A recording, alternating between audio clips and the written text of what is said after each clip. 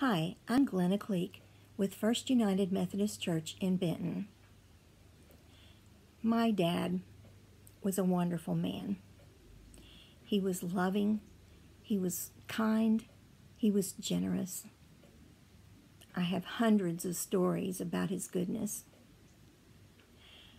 I know he wasn't perfect, but I sure thought he was.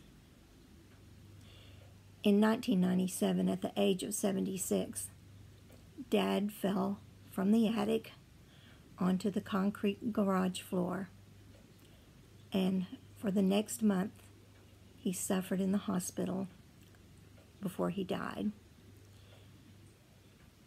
During that month, I prayed for him constantly. And I remember one day saying to God, Lord, he's such a wonderful man. He's so good. Please don't let him suffer. But it came to me that God didn't deliver his son from suffering, and he was perfect.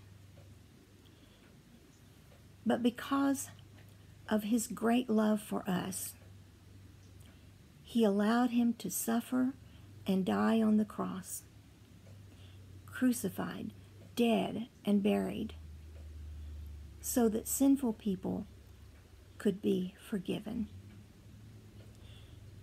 The Bible has much to say about suffering, both in the Old Testament and the New Testament.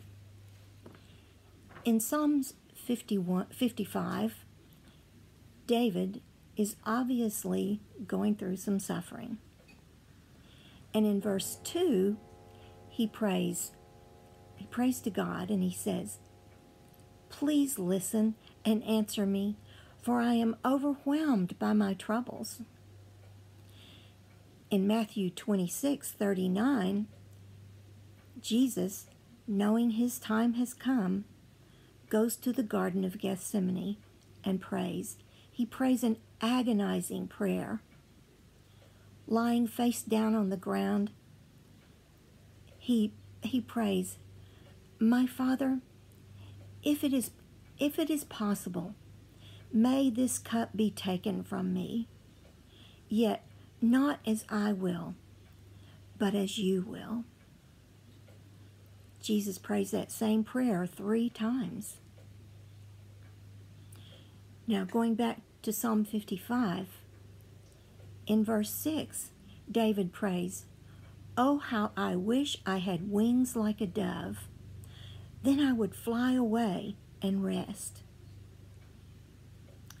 I wonder if Jesus felt that same way when he was praying in the Garden of Gethsemane.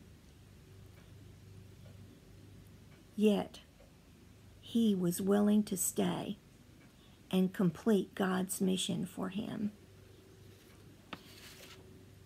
Haven't we all been in situations where we wish and even pray that God would just somehow, some way, remove the suffering?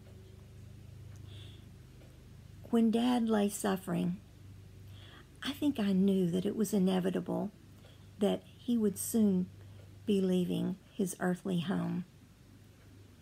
Yet I wanted to say to God, "Please remove this cup."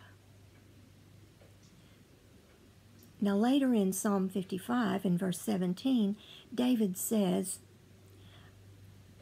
"I plead aloud in my distress, and the Lord hears my voice." I have no doubt that God heard my prayer when I prayed for my dad, but his answer was to take him to his heavenly home, and there he would have no more suffering. In the eternal scheme of things, our suffering here on earth lasts but for a moment, and we should never lose sight of the fact that we have an eternal life awaiting us, all because of the pain and suffering of our Lord and Savior, Jesus Christ. As Easter approaches, let us focus on 2 things.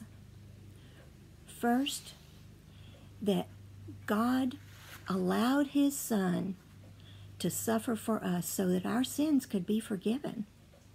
He loves us that much. And second, that Jesus was willing to suffer a horrible death on the cross in order to fulfill his Father's plan. Happy Easter. Pray with me. Gracious God, we are overwhelmed at your love for us. Thank you, Father. Thank you. And I pray, dear Father, that this Holy Week will be truly a holy week for us as we think about and focus on the fact that you sent your Son to die for our sins. Bless this Easter and may it be the holiest one ever. We pray this in the name of Jesus. Amen.